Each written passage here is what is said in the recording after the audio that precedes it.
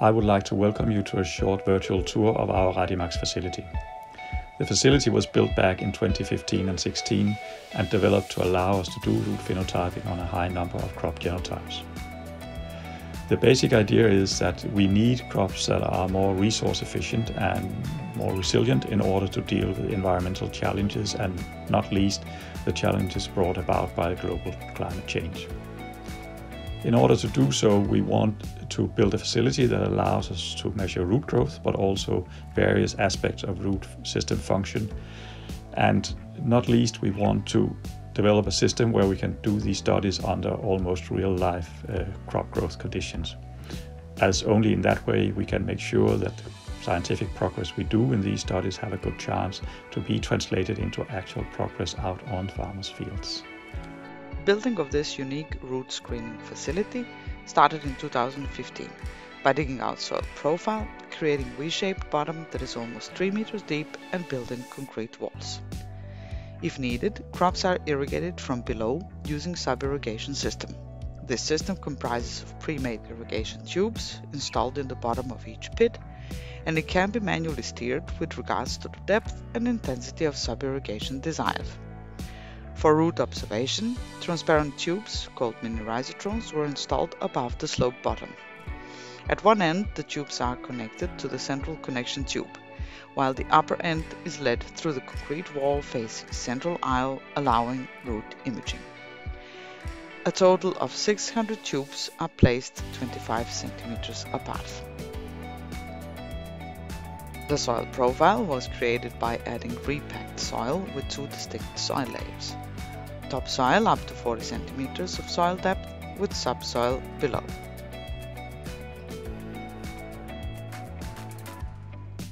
Drought stress is created based on the fact that plants grown close to the pit edge have less soil volume to grow in, thus will be faster and more severe drought stressed. Plants grown towards the middle of the pit, growing in larger soil volume, thus have access to more water, particularly later in the growing season when there is still water in deeper soil layers. In order to prevent precipitation to reach the crops, the facility is equipped with mobile rainout shelters.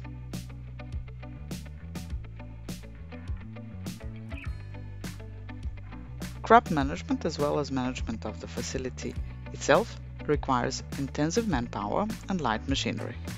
Therefore, lightweight tractor and manual plow are used for tillage and harrowing and are carefully driven in order to avoid mini rhizotrone damages and soil compaction. All the crops are grown in rows right above the mini rhizotrone tubes, so roots of individual genotypes can be observed. For achieving such a precise sowing, we are using manual sowing machine for winter wheat and grasses. This way, we are able to create straight rows at the exact place with the right amount of seeds. Fertilization in RadiMax is done using a specially designed fertilizing machine, which is run manually over the crops from one to the other end of the pit. However, we use sowing machine for precise fertilization when high nitrogen dose should be applied to only certain genotypes. Weed, disease and pest control is done by spraying, using wing sprayers, and sometimes combating weeds include a bit of manual weeding. Our harvest is our sampling, and it is one of the most demanding activities at the facility. In order to get representative samples, the edges of the plot has to be cut out, and usually 6 to 8 samples are taken per each row. After the harvest, straw is taken down, plots are surface irrigated, so successful cover crop can be established right after.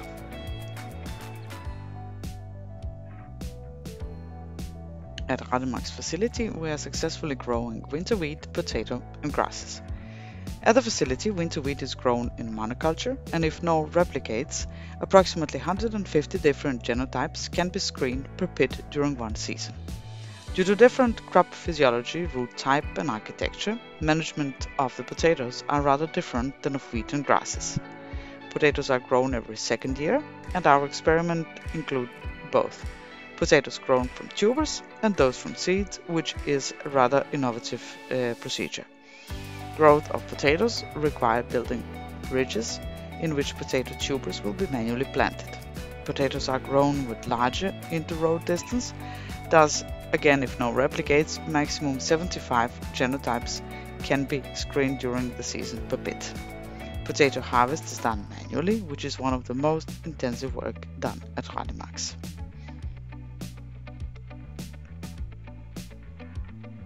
Grasses are grown as annual and biannual crops, and over 150 genotypes were screened per growth season per pit. Root development over the growth season is followed through root imaging every 3 to 4 weeks from spring to harvest.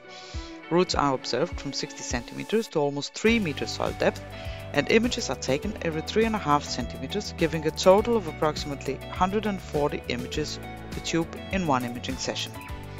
That gives us approximately 40,000 images per crop per imaging session.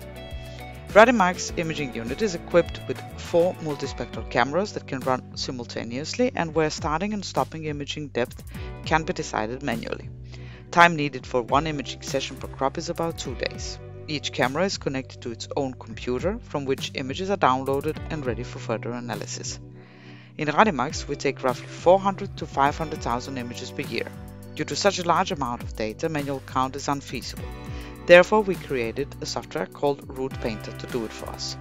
Root Painter software automatically analyzes all the images we take at the facility. The software works by annotating what we are interested in an image. In this one, you can see we show the software that we are interested in the root, marked with red, and not in the soil, marked with green. After about 5 to 10 images, the software starts to predict what is a root, and it is user's job to correct the mistakes. Usually after 1 to 2 hours, the training is over and the software will be ready for use on a full dataset. On this picture, you can see how good the software is at accurately predicting what is a root. Roots from different species look different when imaging them. In this image of wheat root, it is clear to see that wheat roots are relatively wide and have a high reflectance of light, whereas potato roots are thinner and have less light reflectance. During the Soleil's project, the Root Painter software has been able to be trained on different root types to get as much information out of the data as possible.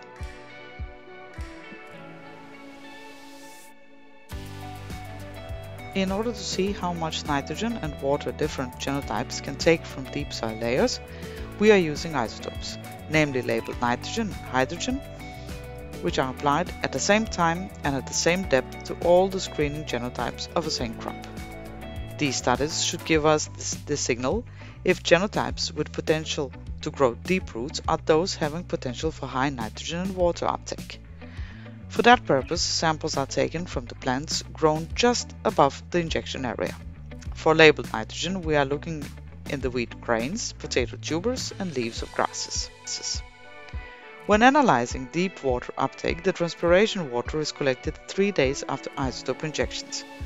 Sampling plants are covered with the bags for about 2 hours around noon, after which the bags are carefully taken away from the plants and transpiration water is collected.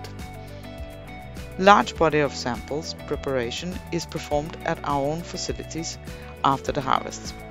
Throughout autumn and winter, all samples are prepared for being sent to further analysis.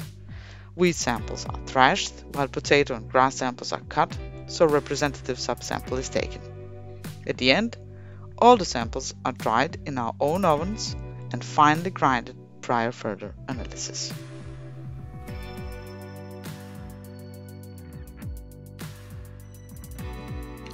So, as you have seen, we can use the RadiMax facility to do root phenotyping in a number of ways. By direct root measurement, but also by using the isotopes and the drought stress gradient in the facility. We have used that in the Soleil's project to look for resilience in wheat and potato genotypes by subjecting them to different water and nitrogen stress treatments. We have also used the whole facility for now almost 5 years in cooperation with Danish plant breeders, doing phenotyping of some of their genetic material and thereby allowing them to look for the genetics behind deep and deficient root growth. By doing this kind of work together with breeders and here part of the Soleil's project, we hope to contribute to the development of more resilient crop cultivars for farmers in the future.